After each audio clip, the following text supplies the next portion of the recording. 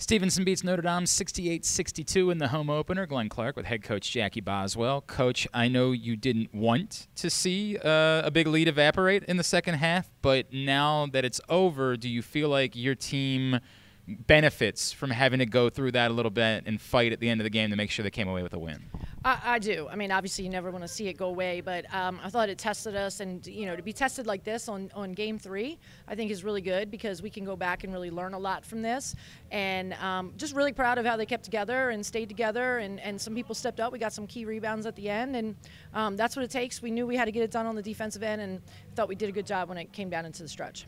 Your freshmen really stood out for me tonight. Amanda, Amani, Aaliyah. Like, this is a group that was playing key minutes and had to come away with big plays and big spots. How quickly have they gotten to this point, and how have they gotten to this point so quickly?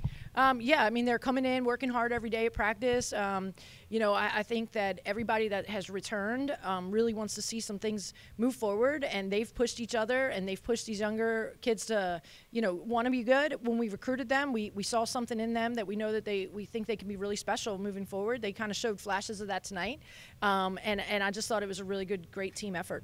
Can you tell me about, when the lead was kind of evaporating a little bit, you didn't seem to panic, you didn't start calling a bunch of timeouts, and you seemed to let the players work through that. Can you tell me about why you had the faith in your team that they could handle that?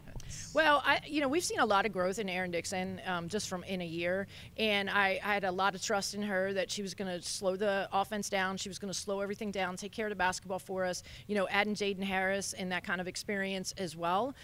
So you just got to, sometimes you have to put it in there. You only got 5 anyway. I was going to run out of timeouts before I could run out of solutions. So you had to trust them at some point. So that was no time than was better than that. They got it done. They got it done. All right, so you guys are basically living on the road here to start the season. I don't know who put together this schedule, but we're not going to see you before Thanksgiving. Give me your favorite thing, Coach, on the menu every Thanksgiving. What is it? This is going to be for Brandy. This is sweet potato casserole, Brandy. That's a winner. That's a winner. Coach, congratulations on a big win. We will see you back here in like a month. I know. Thank you. It's Jackie Boswell. I'm Glenn Clark. GoMustangSports.tv.